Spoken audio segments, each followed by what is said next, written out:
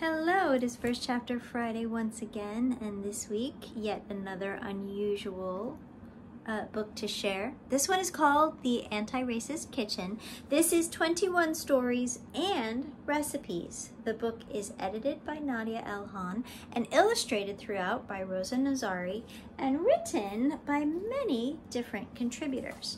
I'm going to share just one of the excerpts, one of the chapters here, but I will also read the back of the book to you.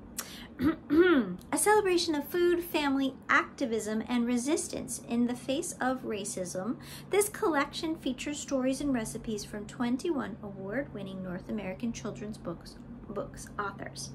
They share the role of food in their lives and the personal and sometimes difficult experiences they've had growing up as racialized people.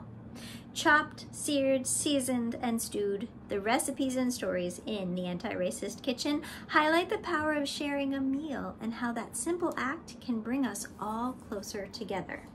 As you can see, I really love this book. I put some sticky notes in here. They are safe for this book in particular, but not typically a good idea with library books. All right for me though, because there was a few stories I thought really stood out. The one I'm going to read to you is by S.K. Ali, and it is the true story behind ketchup pizza. There's the illustration. Imagine being allergic to pizza. Yes, pizza, that delicious food with dough, sauce, cheese, and toppings, or no toppings if you're the type who appreciates the fine art of simple cheese pizza. Wait a minute, how could you be allergic to pizza, the entire thing? Wouldn't you be allergic to the dough, or the sauce, or the gooey cheese? Like, which part of the pizza are you actually allergic to? If you're wondering why I'm asking you so many questions when you didn't even say you were allergic to pizza, I'll tell you that I'm using something called a rhetorical device. It's when I put all the focus on you to think up answers so you don't focus on the fact that I'm the one who said I was allergic to pizza. I'm the one who lied. I told this lie to the kids in my 4th grade class. I even lied to my teacher when he asked how many slices I'd be ordering for the class pizza party. I'm allergic to pizza, Mr. Kerr. His eyebrows did a dance on top of his glasses when he heard that one. I didn't want to admit a secret. Muslims don't eat pork. Back in the 1980s when I was a child, people at our mosque said there were big pig products in the mozzarella cheese that pizza restaurants used. But that was a lot to explain at school. So I shrugged and said I was allergic to pizza. Then the day of the pizza party arrived, and I've never recovered from it. Seeing everyone around me eating pizza while I sat there being fake allergic was torture. I went home after the party upset because here's another secret. I'd never tried pizza in my entire life before, and it looked like the most delicious thing on earth. Sorry for screaming at you. It's another writing device called emphasizing. I hope I've emphasized how terrible that day was. By yelling at you, she meant all caps. Sad story short, my mom said she'd make us pizza at home.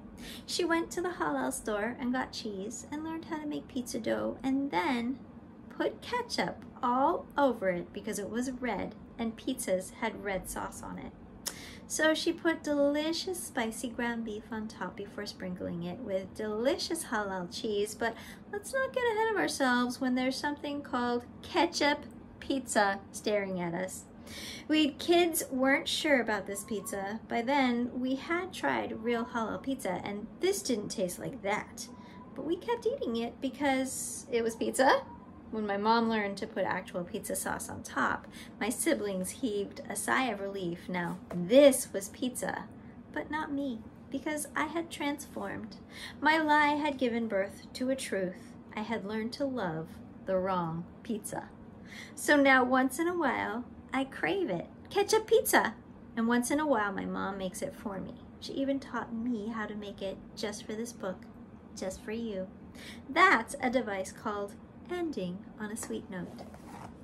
Isn't that story rad? There's the author. There's a little note about S.K. Ali. She is the best-selling, award-winning author of several books, is on a mission to write every kind of story she loved reading growing up. After 4 realistic novels, she's now moved on to writing science fiction and is dreading tackling horror. Yikes! Next. She has a degree in creative writing and lives in Toronto with her family, which includes a very vocal cat named Yeti.